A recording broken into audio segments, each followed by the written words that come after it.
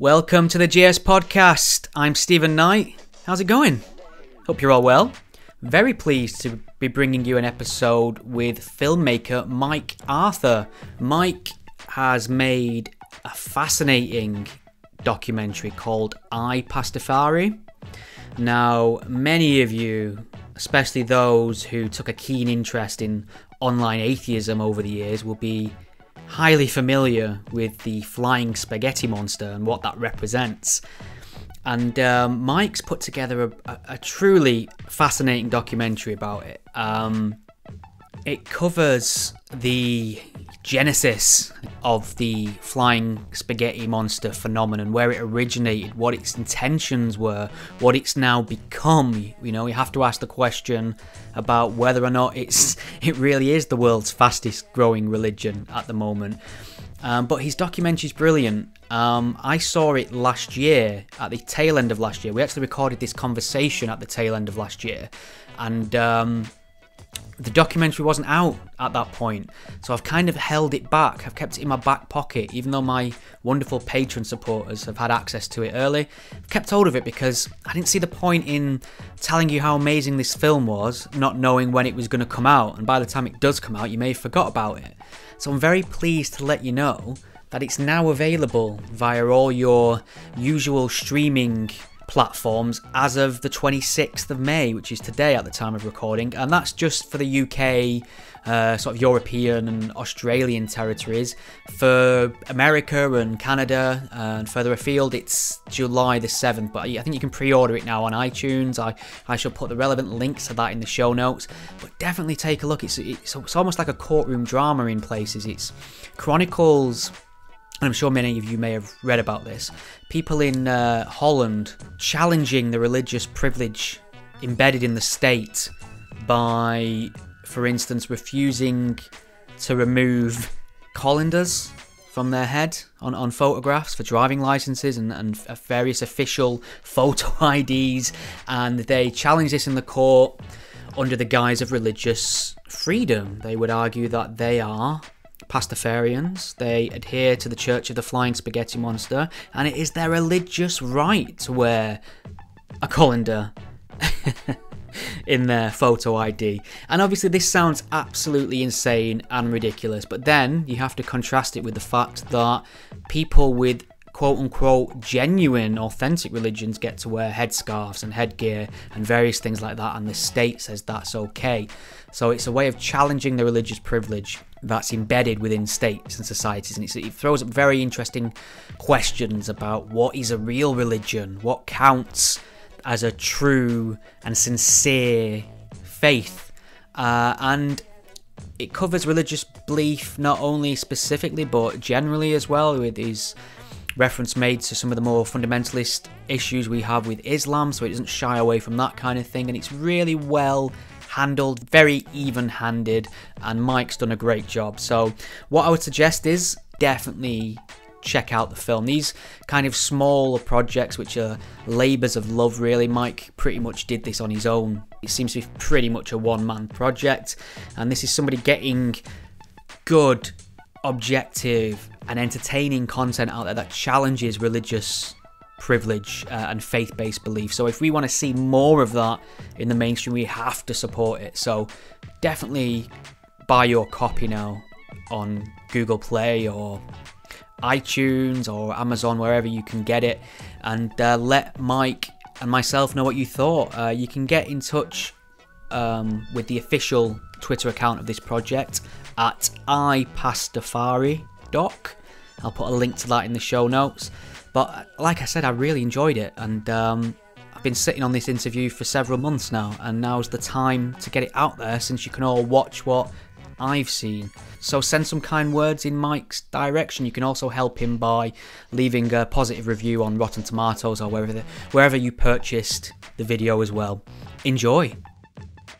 It's a great pleasure to welcome filmmaker Mike Arthur to the GS Podcast. Mike, how are you doing? I'm doing great. Thanks for having me, Stephen. Oh, entirely my pleasure. I'm just saying off air, I've just finished watching your extraordinarily funny and on-point documentary, Pastafari. So I'm really looking forward to getting into the particulars of that and the flying spaghetti monster movement in general.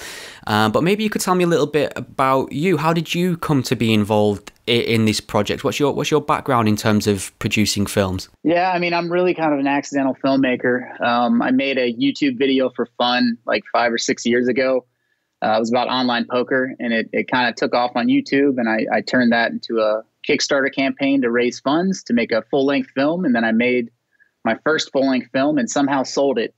And so when you get that satisfaction of like, you know, taking an idea and making it into something, it's really hard to kind of go back to the cubicle, you know? So at about the same time, my wife got the opportunity to move out to Amsterdam.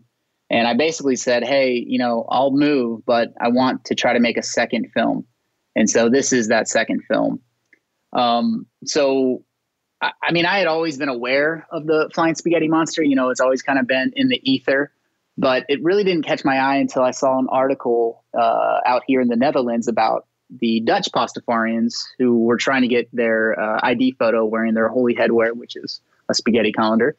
And so I was immediately intrigued because I'm a humanist, and, you know, I'm also an American. So right now, being a humanist and an American at the same time is a bit challenging due to our political situation and just the general religious situation in the U.S., religious fundamentalist situation more specifically.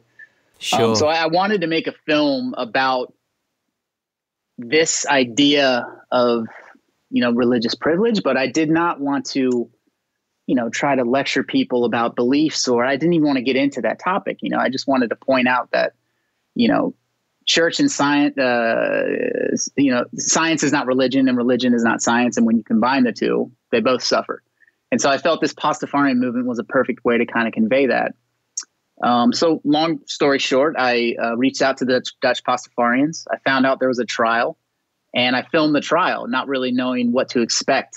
I didn't understand a word they were saying because it was all in Dutch. Yeah, sure. But just like the visuals of this dude in a colander in a very serious setting, and just knowing that they were having this like really profound conversation about like what is a real religion and who decides that, was fascinating to me. So yeah, that kind of hooked me. And then yeah, the rest kind of came to fruition after that. And it took about 3 years from that trial until the first screening at the first film festival. Sure. Yeah, I mean, it really reveals something, putting this kind of potential religious parody in the context of a court trial on religious privilege, and it really highlights the sort of disparity, I think. But maybe we could back up a little bit and talk a little bit about the movement in general, the Church of the Flying Spaghetti Monster, the adherents known as Pastafarians.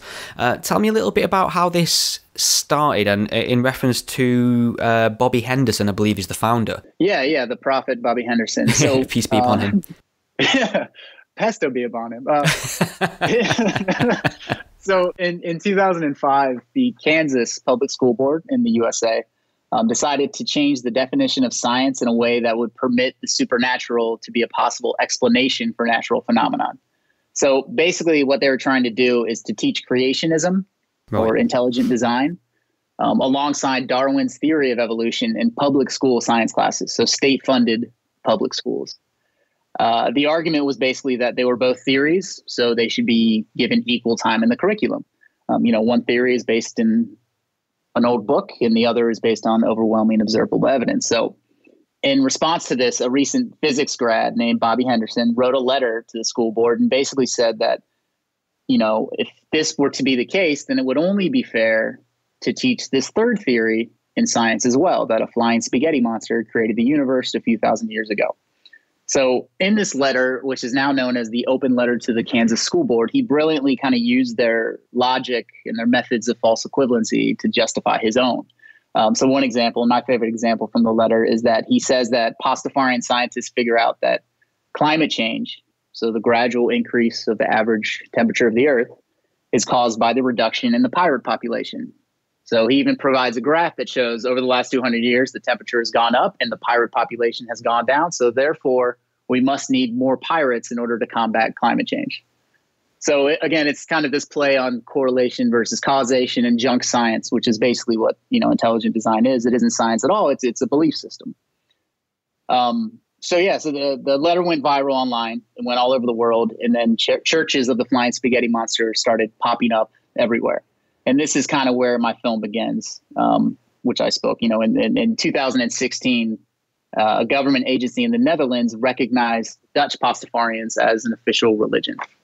And so that's where my film picks up. Wow. So, I mean, it's a bit of a headache for the legal authorities in these countries, because this religious privilege for the standard monotheisms is already so ingrained that they're really faced with a choice of tearing down those privileges for everybody and making the state entirely secular in that sense, or admitting that actually the Church of the Flying Spaghetti Monster's got just as much claim to religious status as any other religion on the planet. Yeah, basically. I mean, all the Pastafarians, I think, and this is my interpretation as a filmmaker, I can't speak for every Pastafarian. They're just as diverse as any other religious community, but basically they just want equality.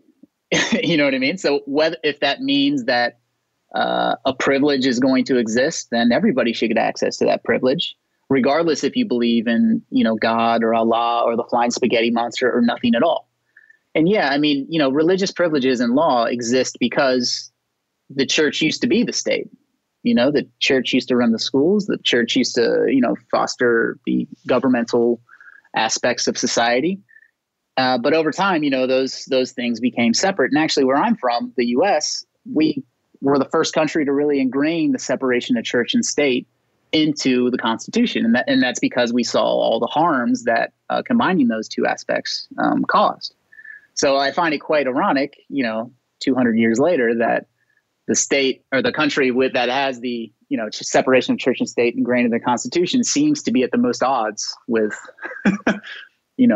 church and state issues. Yeah, it is extraordinary. I mean, so maybe you can explain a little bit about how this manifests, because there's a long-running theme within these religions in terms of, headdress and colanders, pastor strainers. Then there's also people who lean into the pirate aesthetic of the religion. So, I mean, how can we, I suppose my question is, how can we prevent the inevitable decline into sectarian warfare between these two sects within the movement? Yeah, it's funny. So the colander thing didn't actually happen until 2011, so 6 years after the Bobby's open letter.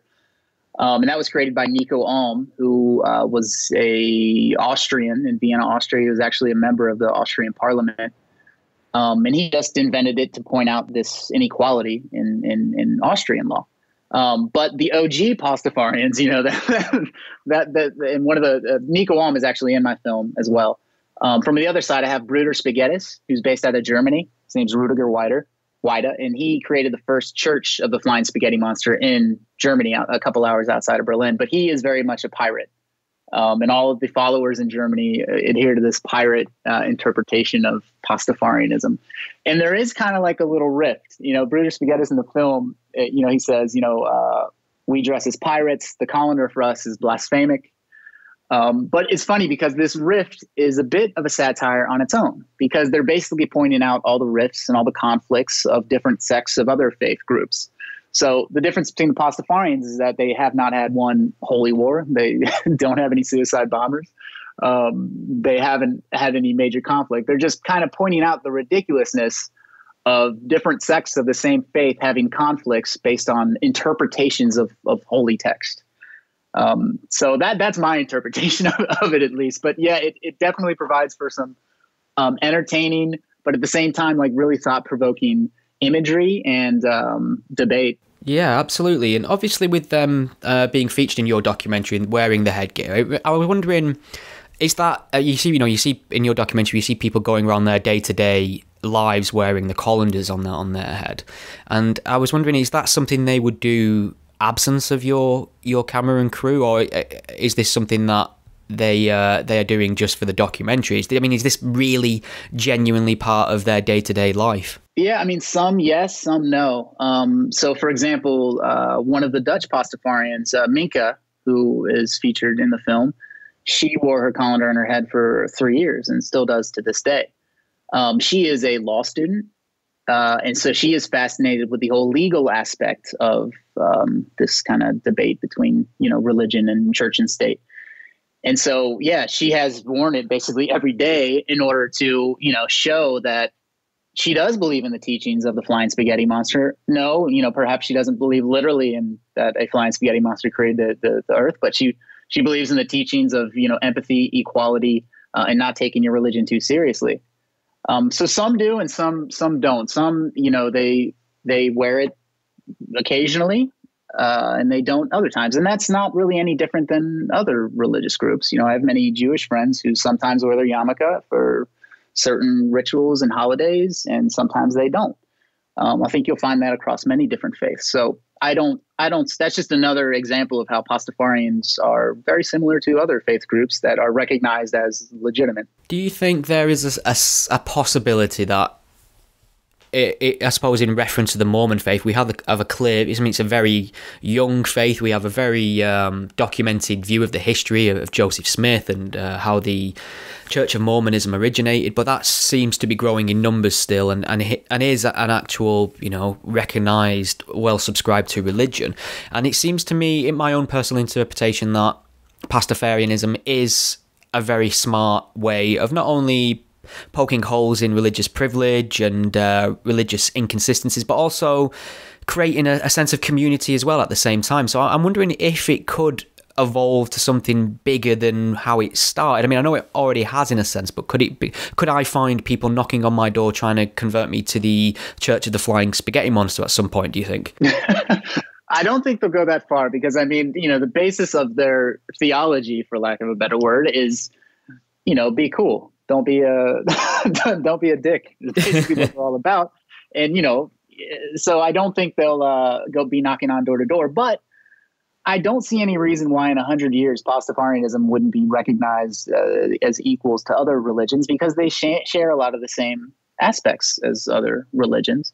And that's one of the main arguments in the court cases is they basically say, you can't have these privileges because you don't have a real religion. Okay, what's a real religion? Do they have millions of followers worldwide? Yes. Do they have a book? Yeah, they have the Gospel of the Flying Spaghetti Monster. Do they have stories that convey message of morality?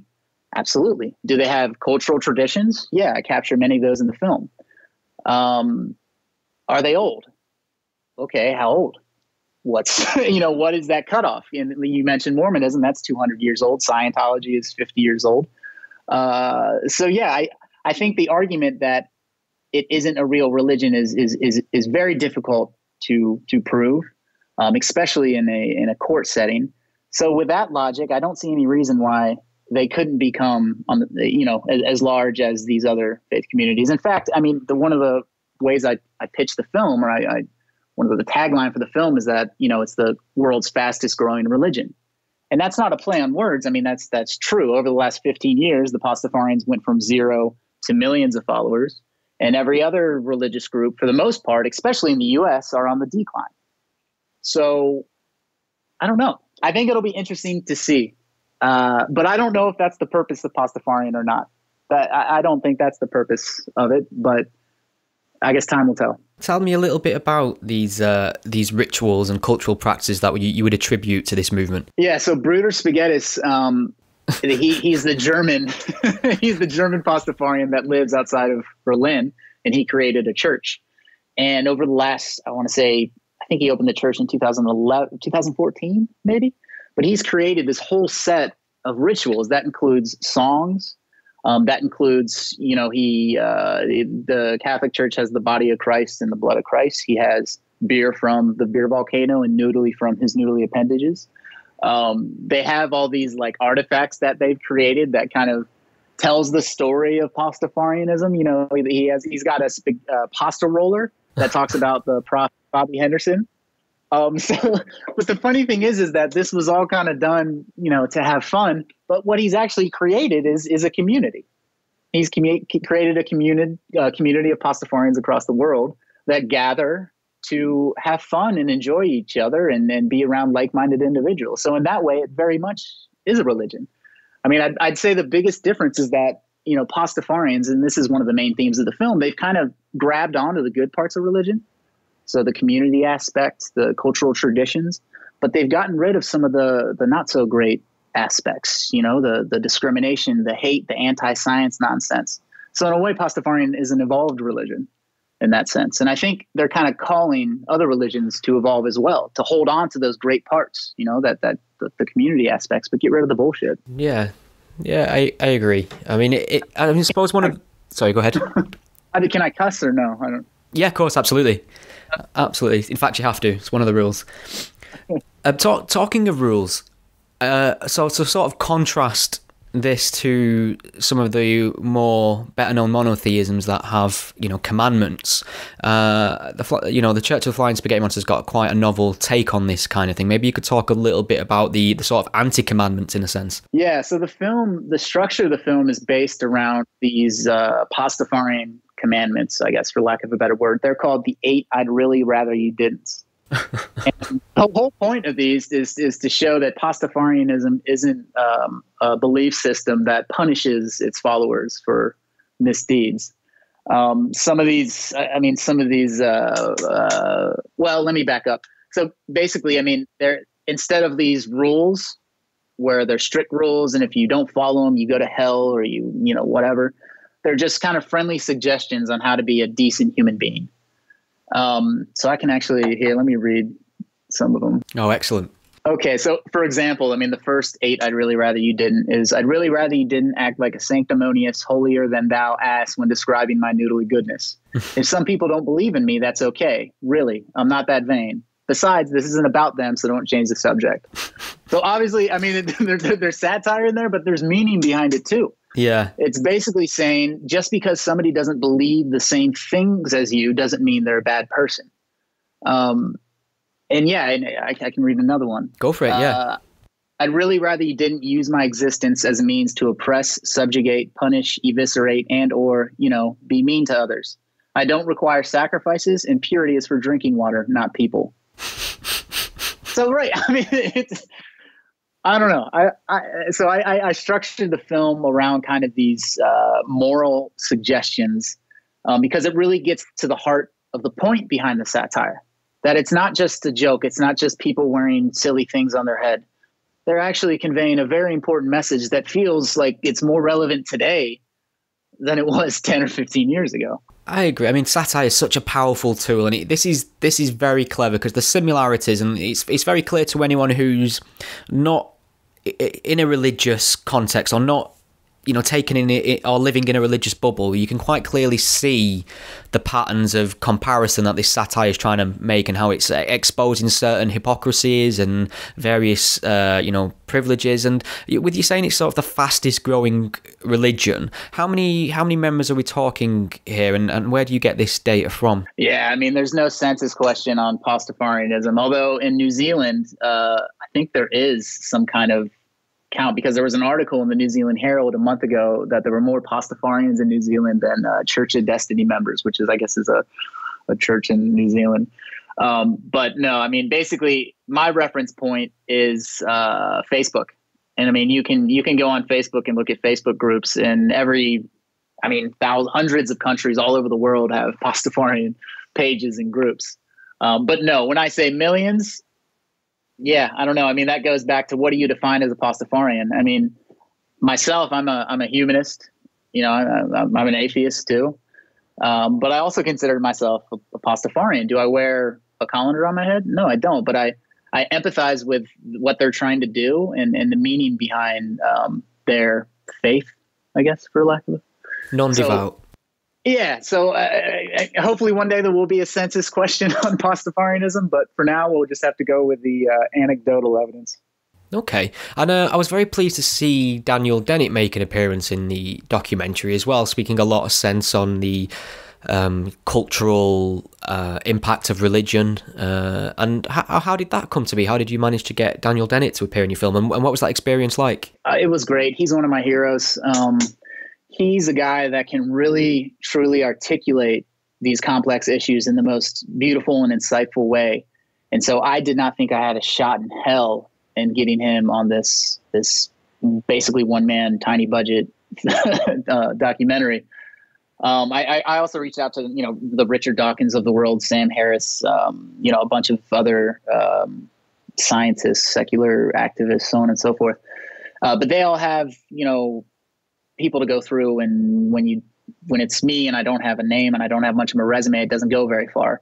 But with Dennett, I emailed him and I sent him the trailer. So he knew it was a real thing.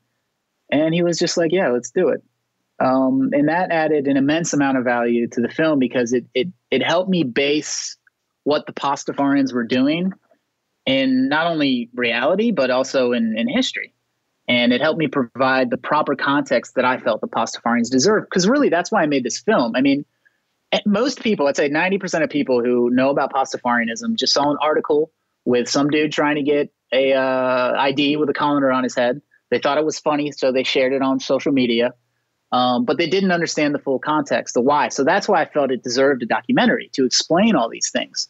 And Daniel Dennett really helped me do it in such a lovely way. And I'm forever grateful for him taking a chance on this no-name filmmaker.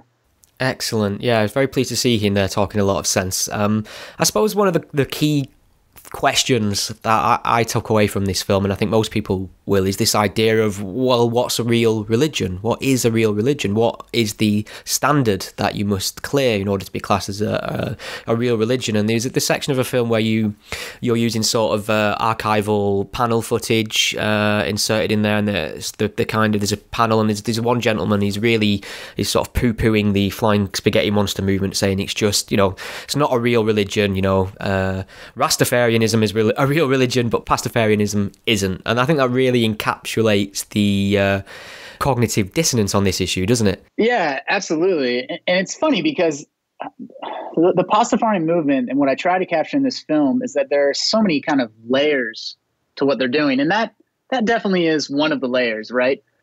What is a real religion? And if the answer isn't super clear and crisp, then why are we basing laws on that? Yeah. But the greater kind of question that I'm trying to frame up, and I think the Pastafarians are trying to frame up, is what kind of behaviors in society do we want to subsidize? Do we want to promote? Do we want to encourage by tax subsidies or, privileges or exceptions? Is it this idea of blind faith, or is it critical thinking and science? I would propose that critical thinking and science have basically provided most of society's advancement over the last, since the Enlightenment. Why that isn't at the forefront of, tax exemptions and whatever, or at least on the same footing as faith is mind-blowing to me. So that's really what I think that the Pastafarians are trying to get at. They're trying to force society to ask the question, what's important to us? I mean, maybe you could tell me a little bit, because I find it quite fascinating that the way you got on this this filmmaking journey, in a sense, was the internet and using YouTube to create content and putting it out there to the world. I just wanted to get your opinion on how much that's democratized the process in terms of filmmakers, people who've got big and interesting ideas, but traditionally years ago wouldn't have been able to secure the funding or equipment or the distribution model. Now, however, they can make something, and if it's good enough or if it's interesting enough to enough people, it'll get seen and shared and talked about. So maybe you can speak a little bit about how big a role the internet has had on filmmaking. Well, I mean, I'm not a traditional filmmaker. I didn't go to film school. I don't have this vast network of producers and financiers or anything like that. In fact, I mean, this film was financed by the Pastafarian community and my own savings account. Wow. So I have a GoFundMe. First rule of filmmaking, never use your own money, apparently. Yeah, I know, but that just shows the lack of experience I have being a filmmaker, I guess. But yeah, I mean, this really was a passion project that kind of got out of hand. You know what I mean? So I have a GoFundMe, and I've raised about $20,000 from the Pastafarian community, and the rest I've just kind of gone out of pocket. So I don't have any financing. That's part of the reason why the film that you saw was 40 minutes long. Right. I basically did everything I could. And I came to a point where I knew I needed help. In order to get up to this next step, to make this thing commercially viable and like a commercially successful independent film, I needed help. I needed financing. I needed a network of people. I needed some people that are specialized in technical skills that I don't have. And so I made a decision that I'm just going to send this to film festivals as kind of a mid-length short, with the hope that through those film festivals, I could network and meet people and find somebody else who kind of got why this film was special. Because obviously I think it's special, but I'm the filmmaker. Of course I do.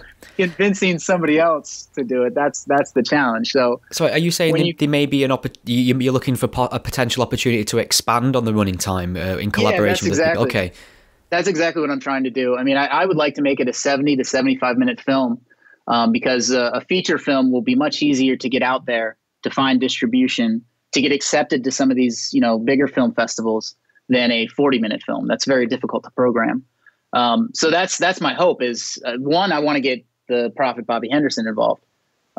That's the one piece of the film that I feel like is really missing, and that if I added that, it would just be so authentic and would really connect a lot of the dots that I've left, people to kind of interpret. Have you opened communication with Bobby Henderson at all? Yeah, I have. I reached out to him at the very beginning of this project, and he didn't respond to me for a while, because I didn't. Is he someone who does sort of media appearances? I don't recall. He doesn't. No, he doesn't at all. I think he's done a few articles over the last 15 years. One was a recent article in The Guardian, right, where he spoke about what it's kind of become. And he authored The Gospel as well, didn't he? The book that you can buy, right? Exactly. He wrote The Gospel, but he has not gone on TV. He doesn't do press, and he does that by design, I think. I mean, the whole point of kind of this religion is not to have any hierarchy, not to set any rules. And, I think him kind of being behind the scenes helps live up that dogma, or lack of dogma, I guess, whatever you want to call it. But no, I mean, so we have been in contact over the last year via email. He's been very helpful kind of sharing the project as it progresses. He shared once it got into a few festivals. He shared the fundraising campaign. He's done things like this that have been really helpful and have really opened up some doors for the film that I couldn't do without him. But that being said, there's a perspective there that I find fascinating that fits into this film perfectly. So I'm still going to try to get Bobby Henderson involved. But we'll see. Yeah, if I can't get him involved, there's other ways I think I can expand the film. I'd love to get some American Pastafarians involved, because all the Pastafarians so far are European Pastafarians. So I have a bunch of ideas, but I need to find funding to make it happen. So that's kind of the next step. If that doesn't work out, and if I can't find a distributor with the current version, I'll independently release it myself, probably by the end of next year. Hopefully, fingers crossed. I mean, you've been taking it to festivals, as you've said. What's the reaction been like there? Awesome. Unbelievable. Great. Well beyond my expectations. I mean, we screened at the Bend Film Festival, which ironically was the festival that inspired me to be a filmmaker in the first place. I went there just as a audience member back in 2010, and just seeing people on these panels, filmmakers on these panels, get to talk about stuff that they were interested in. Just fascinated me, because at that time I was working in corporate retail, and I would give these presentations in front of big groups of people about stuff I didn't care about. Where is that festival based, and does it have any particular genre, or is it a kind of a mix of different types of films? Yeah, it's based in Bend, Oregon, right, which is on the Pacific Northwest of the U.S. It's a beautiful town. But yeah, I went there as an audience member, was enthralled, and leaving that, I made the short YouTube video that led me to kind of become a filmmaker. So it was really special to go back there as a legit as a filmmaker. But the response was amazing. We sold out the first show within 2 weeks. So 3 weeks before the screening. The second show, we had almost 200 people in a huge theater. And then there was so much demand for the film. The film festival added an encore screening on the last day. So it was well beyond anything I anticipated. I thought, the second show with almost 200 people was at 10 a.m. on a Saturday. I was anticipating watching that by myself. So, how validating then. That's great news. So just staying on the filmmaking for a second and being a bit nerdy, I suppose with you being almost a one-man team, traveling, hopping around Europe, trying to get secure interviews and things like that. What sort of advice could you give to young filmmakers in terms of equipment and capturing sound at a quality level and things like that? I mean, what sort of budget are we looking at, and what sort of equipment is utterly essential to that kind of project? Yeah, I don't know. I mean, I did it with a $3,000 Sony A7S II digital camera in like normal lenses, so nothing too fancy. I did hire a few people to shoot some interviews that I couldn't travel to. So, for example, Daniel Dennett, I hired somebody to film that for me. Oh, right. So, yeah, I mean, it just depends on what your expectation and your goals are. I mean, my goal was to make something I could be proud of, that I could hopefully find a distributor for. I didn't think that there would be a theatrical release or anything like that. So, yeah, I don't know. I mean, in many ways, it's not sane to be an independent filmmaker because the chances are not in your favor. You mentioned earlier how, camera equipment getting so affordable and, the internet making content so accessible has really democratized it in a way. Yeah, it has, but it's also created an influx of it's saturated as well, hasn't it? Yeah, the market is absolutely saturated. So in order to stand out, you still need you still need like a PR firm. You still need financing. You still need help, unless it's this 1 in a million shot, which those exist. But I don't find it rational to plan for that to happen. So the only thing that kind of got me from where I started and where I am today is borderline insanity, because I thought it was such an important story and it was so interesting that I didn't pay attention really to all the obstacles. So a bit of naivety can go a long way then when you're first starting out, do you think? Yeah, I mean, if you're passionate about it, if it's interesting, and if it's not just another version of another film somebody else with more money is going to make, then it's worth the risk. And that's what I feel I have with this film. I mean, I get a lot of comparisons to Hail Satan. I was working on this film for like a year and a half when I first found out about Hail Satan, which is Penny Lane's documentary about the Satanist, the Church of, not the Church of Satan, but the Satanic Temple. Yeah.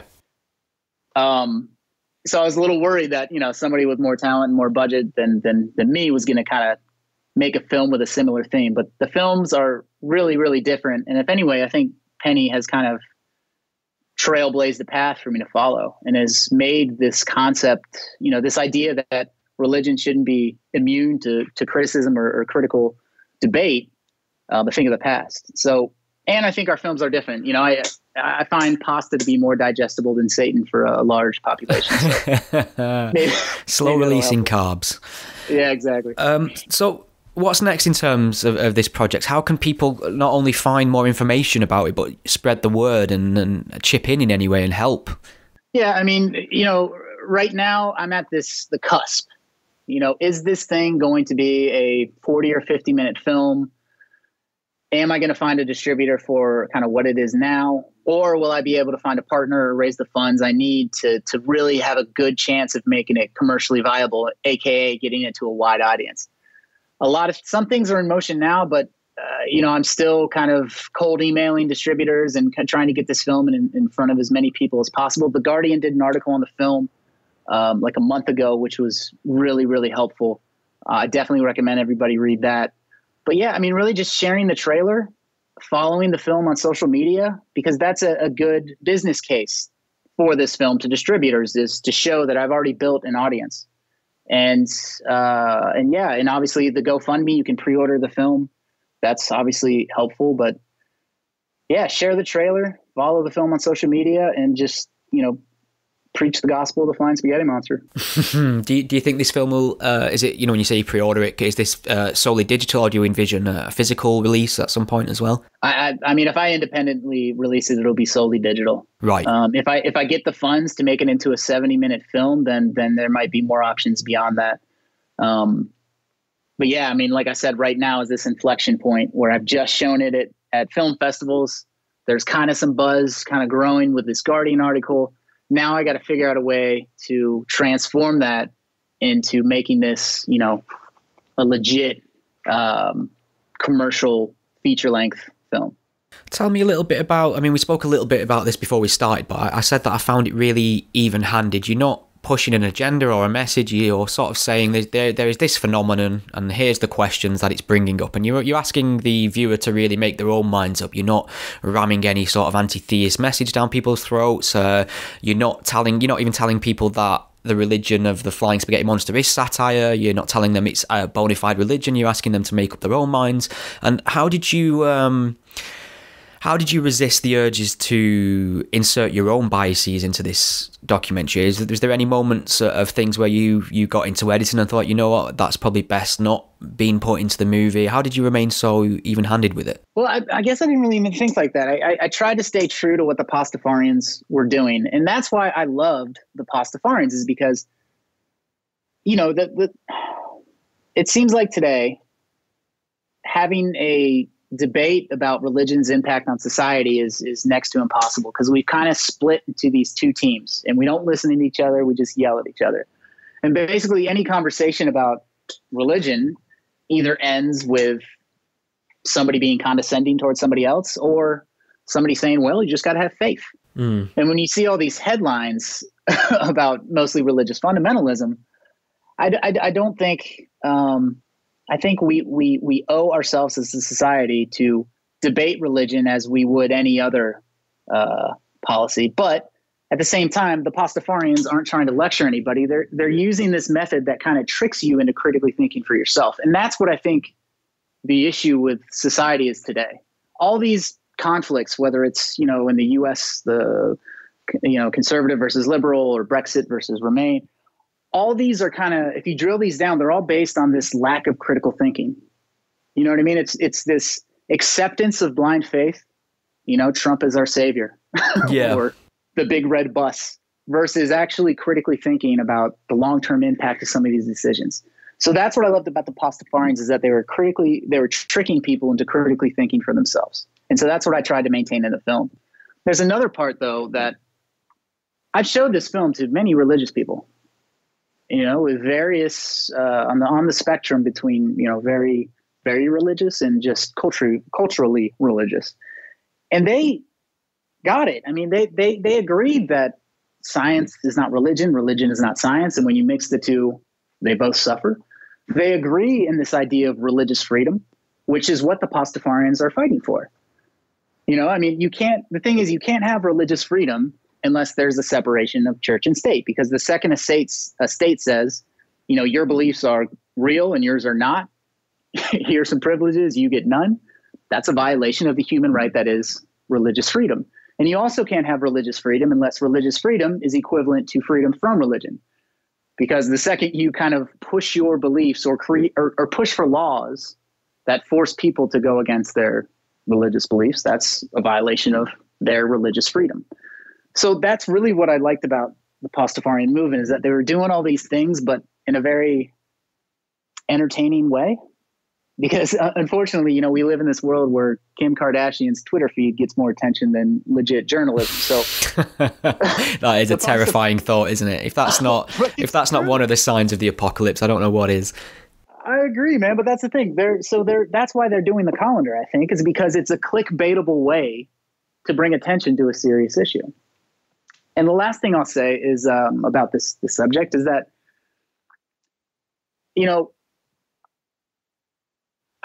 I explain it to people like this sometimes. It's like when you see dog shit on the sidewalk.